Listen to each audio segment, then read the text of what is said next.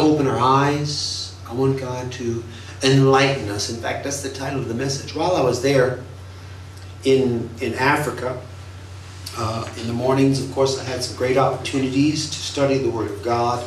And toward the end, the Lord began to speak to me about a passage of Scripture that I'm very fond of, which is Hebrews chapter 6, verses 4 and 5. Those who were once enlightened and have tasted the heavenly gift and have become partakers of the Holy Spirit and have tasted the good Word of God and the powers of the age to come. You know, a lot of people read this verse and they have a feeling that it is negative because of the words that precede it and follow it. Because it says it is impossible for those who were once enlightened and have tasted the gift and become partakers of the Holy Spirit and the good word and the powers, if they fall away, to be renewed again to repentance. And that kind of scares people off of this verse because I believe they're misunderstanding what it says. I did not understand what this verse meant until 1995 when I had my encounter with the Lord on the road, April 7th, 8:45 in the morning. I was enlightened. In fact, I was so enlightened, I was blind for 45 minutes. I only saw white light during that experience. But afterwards, this verse made perfect sense to me. And the reason it says it is because it's impossible for those who were once enlightened. Once they've been enlightened.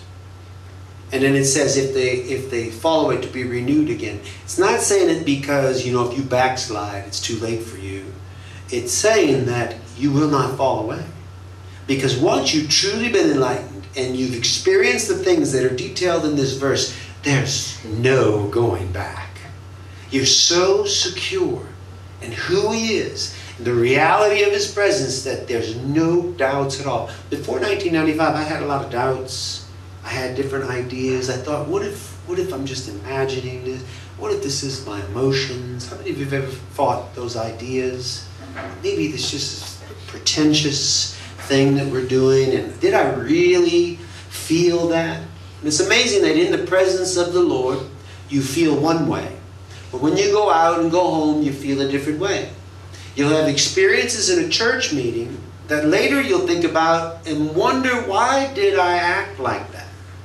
Why did I feel that and experience that? And I'm going to, by taking this verse and dividing it up for you and talking about it, I'm going to explain why that happens. And more importantly, I'm going to encourage you to know that you can make sure that that does not happen again. While I was there, God powerfully moved on Sister Mary, who kept us in her home. By the last day, she said she woke up in the morning and the Holy Spirit was standing in her room. You could feel her standing. And she said, and she woke up, she felt the hair on her arms rise, her whole body. And I was so excited. And I said, Mary, that's Him. That's Him. That's the blessed Holy Spirit. He's come to take your hand and walk with you. It was an enlightenment. And she was so excited. There is this realm for us. There are levels and realms of the Spirit that God is leading us into. For us to walk in the fullness of our spiritual inheritance here on earth as God's children, we must be enlightened. This enlightenment is the subject of this message. And so, enlightened, I do want to mention that Jesus is the one who enlightens us. He is the origin of light. All things were made by Him. In fact, light itself. Remember, He said, let there be light. Actually, it says in the Hebrew, the Lord said, light. It doesn't say, He didn't really say, let there be light. That's just how we put it together to translate it or interpret it from, or almost transliterate it. It would be, and the Lord said, light, because when He spoke it, it came into existence. All He has to do is say the word and it is reality. So He looked into darkness and said, light, and existence came online. Time began. Everything around us. So Jesus is the one, because it says in the beginning was the Word was with God, and all things were made by Him, right? The Word was God. All things created. Nothing was made that was made except through Him. Jesus is the origin of light. How did He come to the Apostle Paul? a light shining as bright as the sun at noonday blinded the Apostle Paul. As he said, he said, Saul, Saul, and he said, who are you? And he says, I'm Jesus. Jesus is light. The disciples saw him as light at the Mount of Transfiguration. He glowed so bright. Moses had the privilege of having a face-to-face, eye-to-eye relationship with him. And it caused him to glow so much he had to put a veil over his face. So we know enlightenment comes from Jesus. Look at this in John chapter 1 verse 6. There was a man sent from God whose name was John. He came as a witness to testify concerning that light, so that through him all might believe. He himself was not the light. He came only as a witness to the light. The true light that gives light to everyone was coming into the world. He was in the world, and though the world was made through him, the world did not recognize him. He came to that which was his own, but his own did not receive him. Yet to all who did and do receive him, to those who believed in his name, he gave the right to become children of God. Children born not of natural descent, nor of human decision or a husband's will, but born of God. The Word became flesh, and his dwelling was among us. He made it here with us.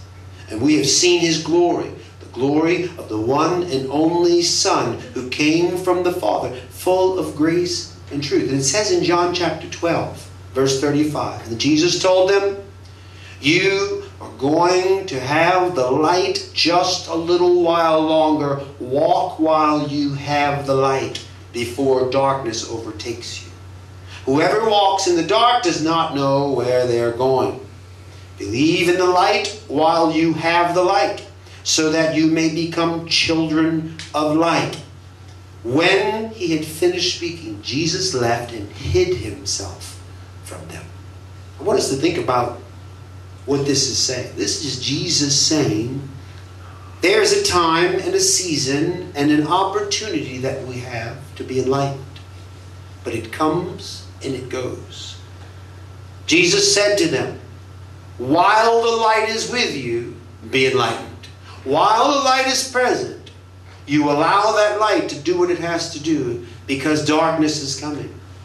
There are seasons that come and go. But when you have it, another verse says, seek the Lord while he may be found. Call upon him while he is near. When his light shines into an environment, it is your task, it is your obligation, and it is up to you entirely to allow that light, to accept that light, and allow him to enlighten you. And this is really our prayer. We pray for enlightenment. And Ephesians chapter 1 verse 18, Paul says, I pray that the eyes of your heart may be enlightened, in order that you may know the hope to which he has called you, the riches of his glorious inheritance in his holy people. So this is our prayer. It's my prayer for you. I'm praying that your heart may be enlightened. Why? So that you know the hope to which he has called you. He's calling you to his light. He's asking you to come into his light. He wants to enlighten you. But the question is, enlightened for what? What does the enlightenment do for you? What is it causing you to have light for what? Well, we're going to see 4 things about enlightenment, all coming from that verse that we just read in introduction in Hebrews chapter 6. Those elements. And there's some things that the Lord revealed to me as I studied it this past week, and more specifically even today as I prepared this message. So these are 4 things. We begin with the first, heavenly gift. Because it says that those who were once enlightened and have tasted the heavenly gift. There's a gift that the Lord is giving us. A heavenly gift that he wants to provide for us. He speaks about this. Jesus spoke about it to the woman at the well in John chapter 4, verse 10. Jesus answered her, if you knew the gift of God and who it is that asks you for a drink, you would have asked him, and he would have given you living water. Jesus answered, everyone who drinks this water will be thirsty again. But whoever drinks the water I give them will never thirst. Indeed, the water I give them will become in them a spring of water welling up to eternal life. So you know that he told in this verse, he tells the woman at the well of a coming dispensation of enlightenment when we all could have our eyes opened and therefore never thirst again. He references it to her actually within the parameters of worship, if you remember. Because worship is the moment in the time when enlightenment occurs. When we honor, when we seek the Lord, when we give him glory and we worship, that is the most likely moment. It says that the Father is looking for those who will worship him in spirit and in truth, the true worshipers. The true worshipers are the ones who are enlightened. And the true worshipers are the ones made eligible to taste the gift of the Lord. Notice the differentiation between the gift and the Lord. If you knew the gift and who it is that asked you for a drink. Because God himself is not the gift. Nor is technically the Holy Spirit the gift, because Jesus and the Spirit were one. He tells the woman there's a time coming when you will receive the light. When the light shines on you, you will be able to be enlightened. He, in John chapter 7, says, on the last and greatest day of the festival, Jesus stood up and said in a loud voice, let anyone who is thirsty come to me and drink. Whoever believes in me, as Scripture has said, rivers of living water will flow from within them. By this he meant the Spirit, when those who believed in him were later to receive. But up to that time, the Spirit had not yet been given, since Jesus had not yet been glorified. The Spirit could not come until Jesus went, because it was the dispensation of the Spirit. We had the dispensation of the physical Christ here on earth, and then he ascended, and then the dispensation of the Spirit begun, and we all could be made that partaker that we're going to talk about at the end. By the way, when I break down this verse to you, I'm going to put the Holy Spirit in the end, simply because I noticed that 3 of the 4 things are all called something we taste, beginning with the gift. We taste the gift. But only the Holy Spirit, it says of the Spirit that we are partakers. And we're going to see exactly what that means at the end of this message. But Jesus in this verse invites everyone who is thirsty to drink of heaven's water, experience an enlightenment that will help us to walk deeper with God in spirit. And a simple question I have here is, have you tasted the gift? I would say that most have. You can taste the gift. The enlightenment part of it, now I'm going to, actually if you consider the 4 things that we're covering, you'll see the necessary ingredients to true enlightenment. If you're missing one of these, one very key and important one, which we will see on the end, the Holy Spirit, then enlightenment has not fully occurred. But the other 3 you can experience as kind of a sample platter to entice you, to tantalize you, to step over into a full enlightenment. But not everyone operates, not everyone goes there. Most taste the gift because the gift comes from people who are truly enlightened. They become the channel through which that gift can occur. The gift is the anointing of the Holy Spirit. The gift is the presence of God. That is symbolic of that living water that flows. It's the flow of the Spirit. When I was there in Africa in the ministry of Apostle Grace, he absolutely is giving out the gift. He gives gifts out. He's very generous when it comes to spiritual gifts. They're there flowing and you feel them thrown off the stage. They're hitting you in the head. Spiritual gifts are just flowing in his ministry. It's a beautiful thing to be in a ministry where God is. And I understand it because in my ministry also I give gifts. A big part of my ministry is the reality not only of the person of the Spirit, but the reality of the transference of spiritual gifts. But that is not the Holy Spirit. It is a product of the Holy Spirit, with the Spirit being its source. And you can enjoy it as long as you come into my ministry. I promise I will continue to give spiritual gifts out. Paul said it. He said, I long to be with you to the Romans so that I might impart what? Some spiritual gift.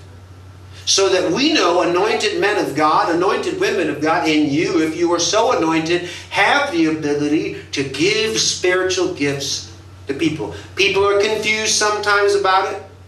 This word gift reappears several times in the Scriptures, always relating to the flow or the manifestation of the power of God. Simon the sorcerer offered money for it. And it refers to what he saw as the gift. It was something he could see and place a demand on enough that he wanted to pay for it. He said, pray for me. And he offered money. And of course, you know that the apostle told him, may your money perish with you if you think the gift of the Holy Spirit can be purchased with money. And he ended up repenting. And the apostle was able to minister to him. But that gift comes. I've tasted from many gifts. As a young man, before I really was enlightened, I tasted many gifts. And I loved them. I absolutely enjoyed them. But they were kind of like when you go to a supermarket or you pass by a Bakwa kiosk, they have those little samples on the end of a toothpick. It's a little bit, how many of you ever tasted that and thought, man, I wish I had more of this? That's exactly what it's like when you go to a ministry to receive the gifts of the Spirit that are in operation there. But in true enlightenment, there's more. And I'm going to share that with you at the end of this message. The second thing, the good Word of God. It says in the verse, and have tasted the good Word of God. Whenever you see the word good as an adjective in conjunction with a word in the Bible, it's emphatic and it's showing you that it's not just any word. Jesus was referred to as the Good Shepherd, in context with many shepherds, some of which were hirelings. They were not the Good Shepherd, but the Good Shepherd was differentiated. The good Word of God is something different. Luke chapter 24, verse 44, he said to them, this is what I told you while I was still with you. Everything must be fulfilled that is written about me in the law of Moses, the prophets, and the Psalms. Then he opened their minds so they could understand the Scriptures. So we know that Jesus is able to enlighten us so that our minds can comprehend the Logos, thereby transforming it into Rhema. Which, by the way, that verse that we just looked at where it says the good word, it's not the good Logos, it's the good Rhema. The Logos is the physical manifestation of the Word, as in something written on a page. In fact, you know where it says in the beginning was the Word was with God, and the Word was God, that's Logos. So Jesus was the Logos. Why? Because Jesus could stand there without speaking a word. Jesus could come into this room and stand physically and not say anything. In fact, is one verse that says concerning the Syrophoenician woman that he answered her not a word. So he had the power to just be Logos. Just like you have a Bible, and on this page, technically these white illuminated letters are Logos. Because Rhema is the spoken word of God. And when we receive or taste the good word of God, according to that verse, it means the God-breathed word, the spoken word, the preached word, the prophesied word. Because that comes to you, through you, and for you via an enlightenment, an opening of your eyes. And Jesus can do this. Remember we said already Jesus is the source of this enlightenment. Then he opened their minds so they could understand the Scriptures. The Scriptures being the Logos, but the understanding being the Rhema. Now, as I said concerning the actual gift of God, I asked you the question, have you tasted the good Word of God? Now, the same thing applies to the good Word of God that applied to gift. The good Word of God will pour out of an enlightened ministry. It will pour out of an enlightened teacher, an enlightened pastor. You may receive the good Word of God on your own, but it's less common than when you hear it shared. Now, if your primary source of good Word is coming from an external place, that is another ministry or a pastor or an evangelist or a leader, for that season that is good, but that is not a full enlightenment. Because a full enlightenment means that you taste and have. You have the one from which the good Word is coming, and you will always have it. I promise that I'm going to do my very best to dish up the good Word of God here at Antioch. And I do my best. And not everyone enjoys the messages. Partly, my messages are why we are a small church. Because they are heavy. They are weighty. I am not a preacher who's preaching feel-good messages. There are lots of feel-good messages about how you're a head and not a tail. I could encourage you and tell you how wonderful you are, how beautiful you are, and you inspire joy feelings in everyone you meet, and you're awesome, and you're beautiful, and that may make you feel good for a moment, but in the long run, it's not really going to help you grow spiritually. So there must be more. There has to be Rhema, God's Word. And those words sometimes, it says all God-breathed words, that is all Scripture, is profitable for doctrine. Now that doctrine is then qualified by saying for correction, reproof, and instruction in righteousness. So doctrine is 1/3, 33.3% correction, 33.3% reproof, and only 33.3% instruction in righteousness. If it is breathed of God, because that's what that verse says, God breathed, God inspired. The thing that comes, the Rhema that comes, the good Word of God, about 2 out of 3 times you hear it, it's going to be slapping you around. It's going to be spanking your little hiney, and it's going to be sending you to bed without supper sometimes. And that's important that we have that. Because that's how we grow. That's how we learn. You know, as a young Christian, I was drawn to the mean preachers. There were feel-good preachers. But I was drawn to the Rod Aguilar. That man was so scary. He has a really big brow. It's one of the biggest brows I've ever seen. He's descendant of indigenous American. It's tribal. And he looks like the old Western pictures of the Indian. And all that's missing is the feather and the bow and the axe. And he would come into the church, and his messages were powerful, but they set me straight. Every time I heard something, I'd go, ooh, I felt like I was getting stabbed. I would leave his meetings and my back would hurt. I was like, But I would grow by it. And I loved it. We had another minister that would come. His name was Ernie Fry. He would come from the North United States, minister in our church. His messages were searing. You could smell like bacon, your flesh melting when that man preached. Powerful Word of God. Other people, when they found out those people were coming, they stayed home. I went ready. I was ready. I was like, here I am, beat me again. Spank away, because I longed to be all that I could be for God, and I still do. When I read and I look into the perfect law of liberty, I want to continue therein, like it says. I don't want to be like the man that looks in the mirror and walks away forgetting what manner of man. I want His Word to burn me, and it does. It goes deep. That's the good word of God. And you're thinking, well, it doesn't sound very good to me. Well, if you're enlightened, that's how his word will speak to you, to grow you, to develop you. And it's good. It's good because it bears fruit unto eternal life. Next, the powers of the world to come. I love the gift. I love the good word. But oh, the powers of the world to come.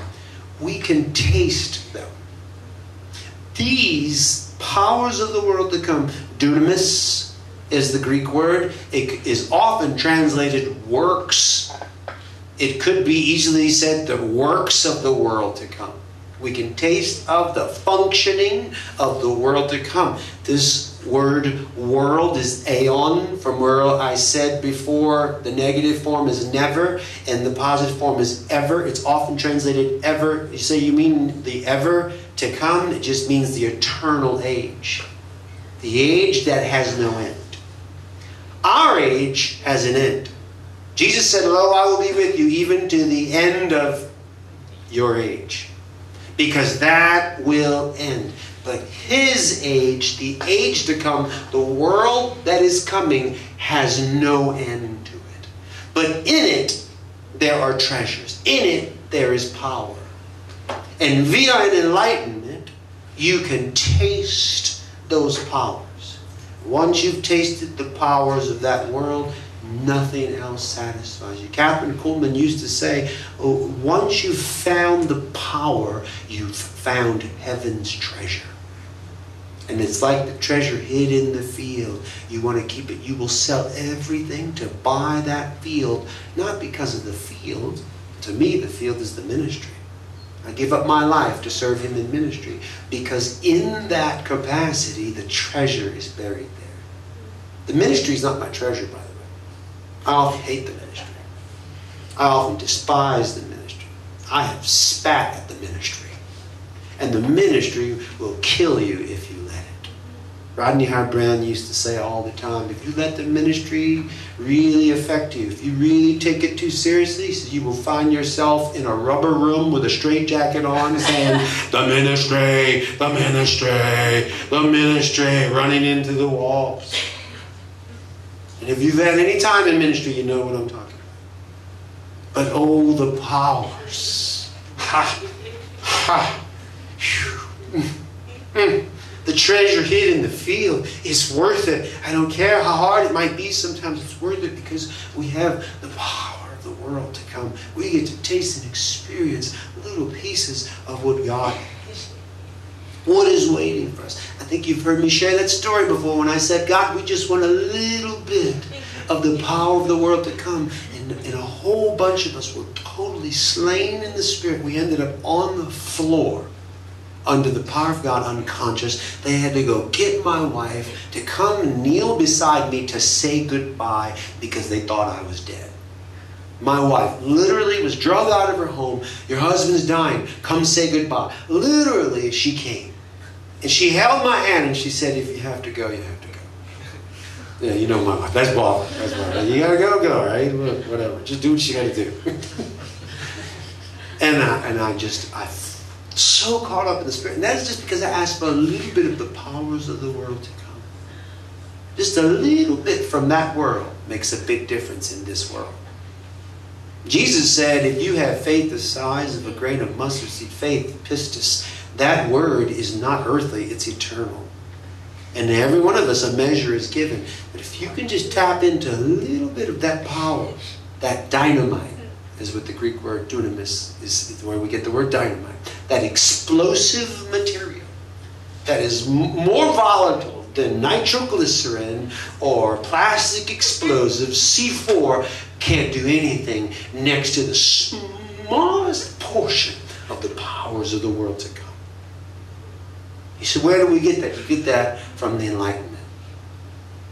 You get that from now. You may enjoy the gift. You may enjoy the good word of God. You may enjoy the powers of the world to come. But often we find that believers do not experience that power except in the church or in a ministry where the anointing is flowing. People have often said to me, well, we want you to come do this conference because you have the anointing. And I always think, and what do you have? Chicken soup? Shouldn't you also have the anointing? Because I believe all people are eligible to be enlightened and have the anointing. But there's a season that you receive from another one's ministry. But I will never do you the disservice of making you believe that you are not 100% eligible for a complete enlightenment, and that you need not that any man teach you, because you have an unction from the Holy One, the anointing of the Holy Spirit. But once again, as we approach the last thing we're going to see in a moment, let's finish up powers. Acts 1:8 says you will receive power when the Holy Spirit comes on you. Now notice it does not say that you will receive power and that's the Holy Spirit. Once again, there's a separation. The Holy Spirit is not the power. And this is where a lot of believers miss it. They believe that the power and the presence is the person. And it's not. To develop a relationship with God. See, because the verse here says that we taste the powers of the coming age, the eternal dimension, or our future home. But then this verse says that we receive power when the Holy Spirit comes upon us. The Spirit comes, and what did Jesus say? While the light is with you, receive. When the Spirit comes into an environment, into a room, He's handing things out. He's handing the gift. He's handing the good word of God. He's handing the powers of the world to come. And you get to taste it all. But there's more. There's a greater realm. There's another level for you. And if you tap into it, if you truly seek until that enlightenment is yours, then your destiny will be carved in eternity. And everything will play out for you. God will do amazing things for you. And I'm telling you, always seek. Have you tasted the powers of the world to come? Now, fourth and final, the Holy Ghost. It says there, and have become partakers of the Holy Spirit. Now right away I point out that the enlightenment that Jesus gives us comes through the Holy Spirit. You receive power, but the enlightenment also, the Holy Spirit is not the enlightenment. The best way that I can describe the enlightenment, that is when your lights are turned on, is your awareness and therefore appreciation and utilization of the relationship with the person of the Holy Spirit. Because most people, you are enlightened when you come into a reality of the person of the Spirit, because you're no longer subject to another man's ministry and feeding off the sample platters of everyone else, but now you have what you need. It's like this, and I always tell the Holy Spirit when I use this analogy, don't be offended, I'm just trying to illustrate. Why do you want to buy the milk when you can have the cow? And your milk is with you at all times. You can get milk anytime you want, just squirt, squirt, squirt, squirt. Because the cow is right there with you. If you are made a partaker of the Holy Spirit, you will never thirst again. You will never long for a gift. You will have more gifts than you know what to do with. Because you have the gift factory standing at your side. You won't be searching for the good word of God by going from seminar to seminar and seeking and this pastor and brother Doodad and prophet Knick-Knack and all have to go to this conference and got the t-shirt and the bumper sticker, and you won't need that, because the good word of God will rain on you every morning, because the person of the Holy Spirit will personally teach you. That's what you need. Partaker.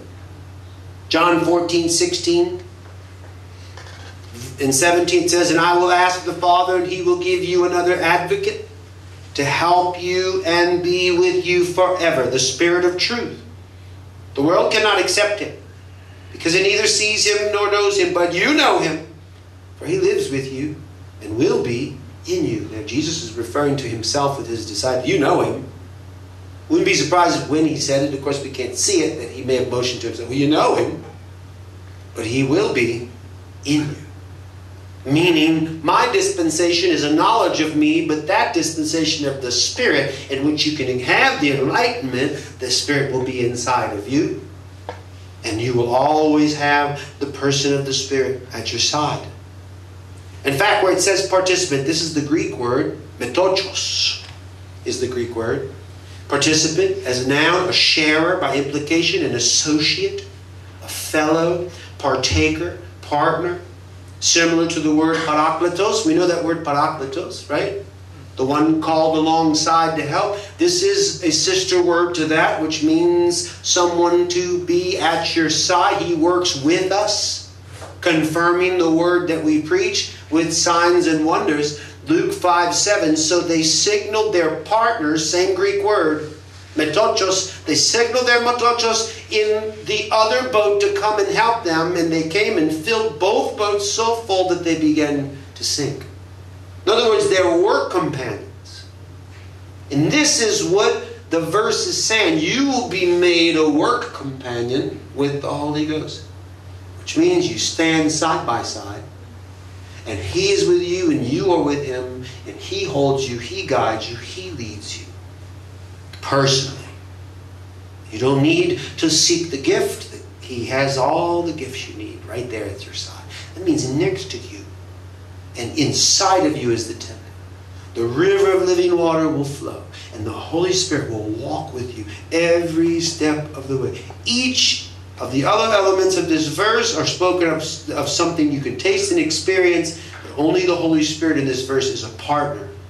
You being a partaker with Him.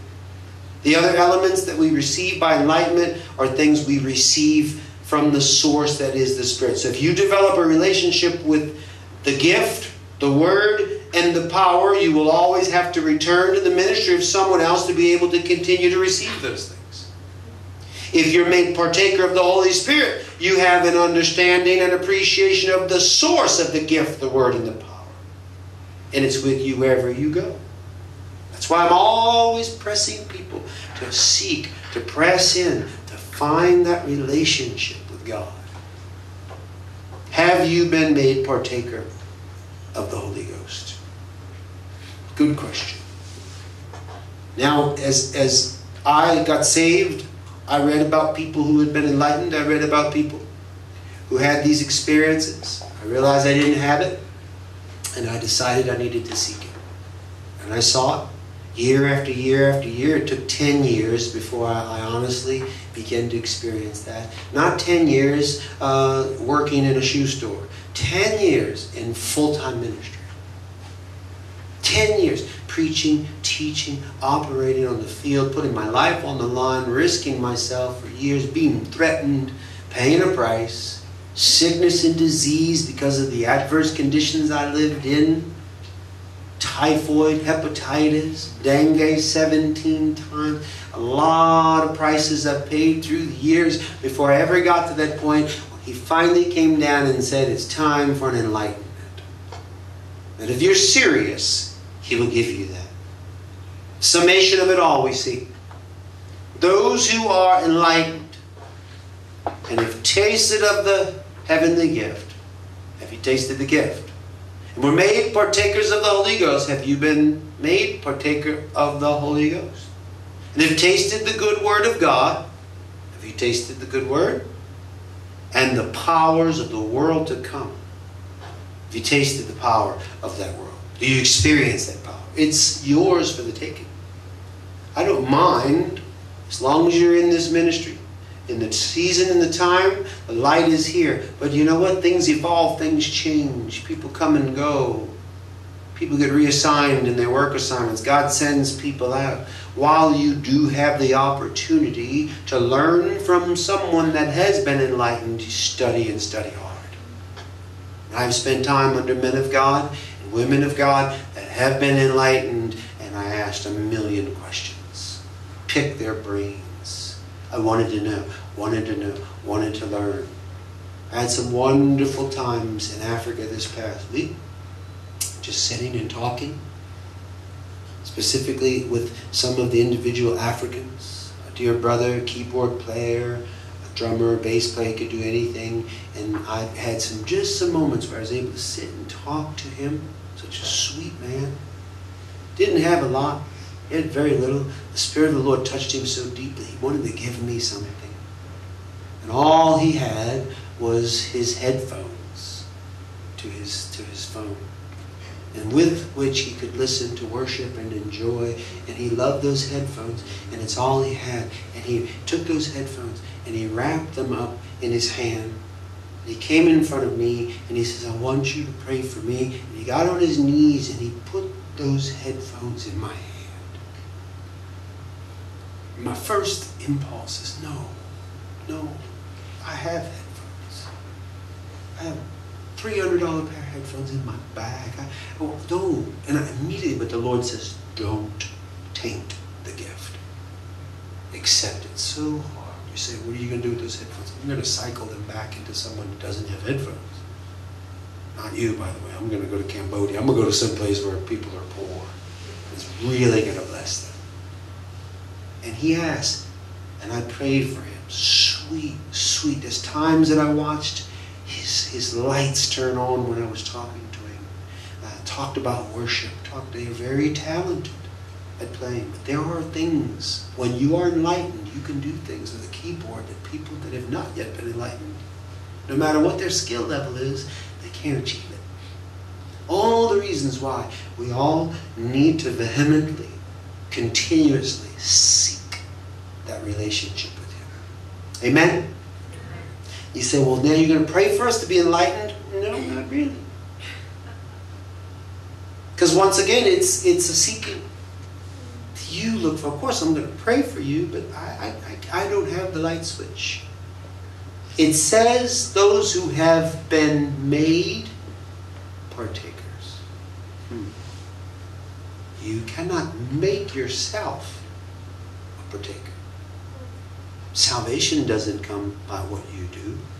Flesh and blood has not revealed this to you, but the Father in heaven, it says.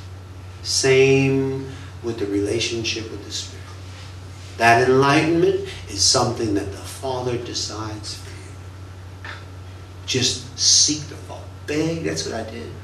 For years, beg the Father, give me the Holy Spirit. Give me a relationship with God. For years, I just cried out for the power. For years, I just cried out for the gift. I never even knew that you could have a personal relationship with the Holy Spirit like a human. I thought gift, great. Power, great. Word, great. Give me the word. And that was my whole focus. And a lot of people, that's their focus. And sometimes evangelists and pastors and teachers seem to hide the secret of their relationship with the Holy Spirit. Not me. I'm going to shout it from the housetop. I don't believe in elitism of ministry.